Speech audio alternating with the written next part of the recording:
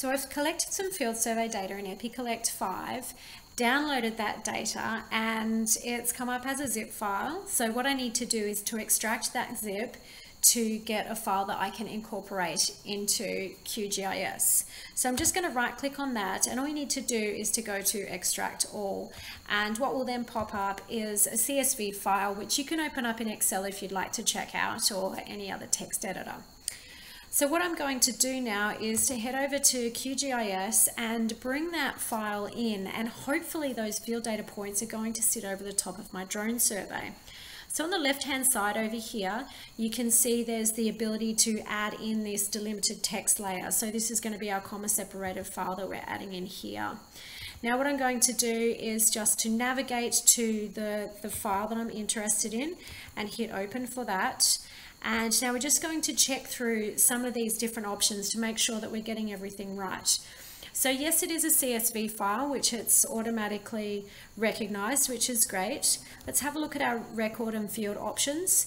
We do want to double check that the first record has field names, because when you have a look down the bottom, you can see what the table is going to look like when it comes in.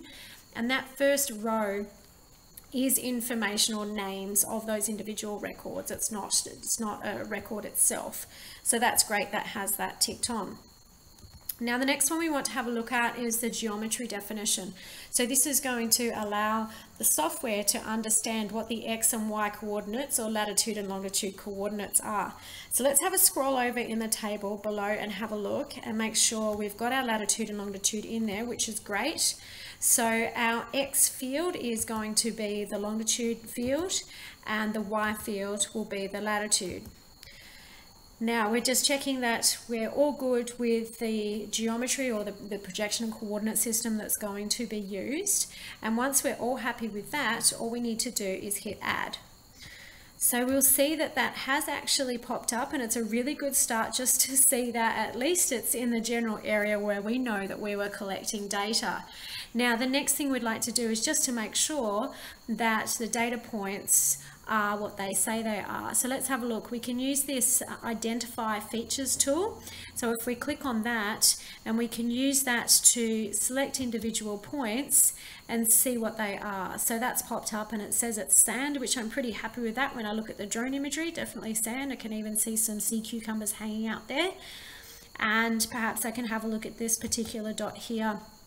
Got some live coral, and we've got some dead coral there as well.